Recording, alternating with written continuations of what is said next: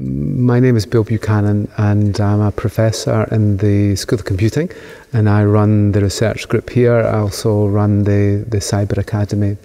Our research is in really areas where we think we can make an impact, we can make a difference in people's lives. We do a lot in cybersecurity and health and social care. We also do a lot in virtualised training, which benefits our own students. And obviously we do a lot of work around cryptography. We like to break things, but we also like to fix them. My background is that I'm an engineer. I was an electrical engineer. I did electronics. I think I've got a very strong background in mathematics and formal methods, and I like science and I like maths. I like maths now more than I've ever done in the past. I love cryptography. I like coding.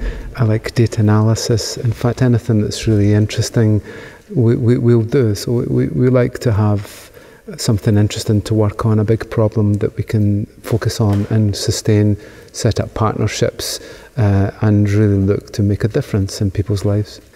What I'm most passionate about is really investigating the limits of science, finding the boundaries that need to be crossed, look ahead 5-10 years and understand the current problems and how we can actually solve them with our research.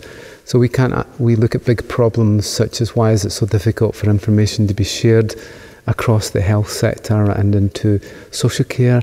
How can we make sure that the citizen has control of their healthcare record? How can we protect the data? Really looking at problems around devices and cracking codes and so on. So basically anything that really interests us and that we can really make a difference in people's lives. What we're focusing on is probably two main areas. Information sharing, we think, is a major issue just now in the lives of our citizens. We need to use data much better. It needs to be really focused on the citizen.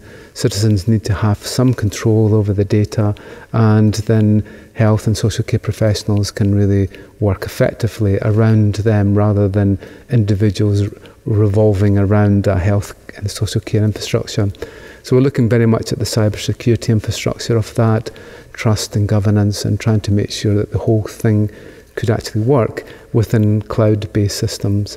Along with that, we're looking at how we can protect devices. We're looking at how devices can leak encryption keys, because the Internet of Things is coming along and there'll be a whole lot more devices, and we're worried that the cybersecurity infrastructure hasn't really been looked at yet. Well, we think our research is highly relevant.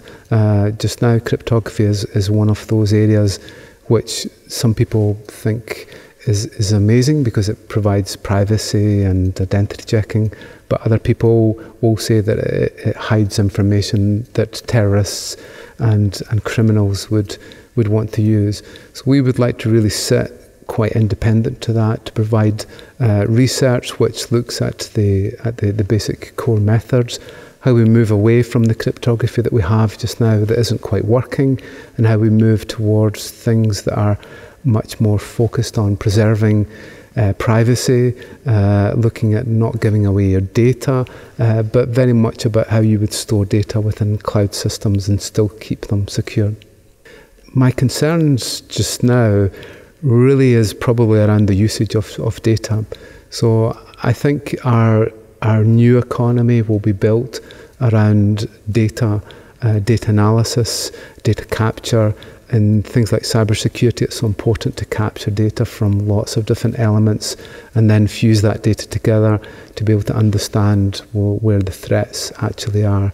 In health and social care, increasingly you need to be using data in all the different sectors of health and social care, so that healthcare professionals can look after you holistically rather than treating you for certain illnesses. I think as a business driver, data analytics is going to become so important. But on the flip side, you're dealing with people's data. Every single data element probably is owned by someone.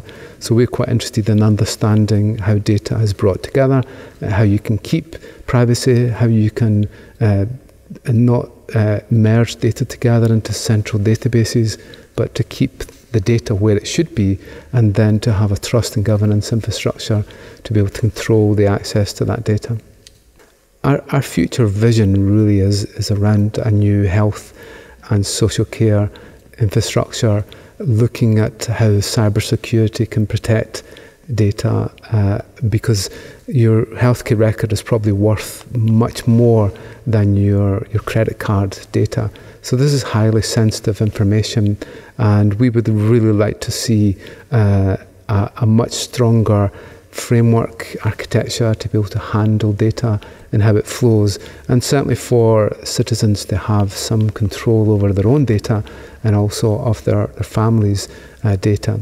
So I think once we can do that, we can actually start to look at things like preventing illnesses, detecting the early signs of illnesses, such as the work that Adrian Smales is doing around the frailty application, trying to take data from the home, understand when something like a stroke is going to happen, but you can't really have that type of infrastructure without a strong cybersecurity backbone to look at trust and governance and rights and encryption.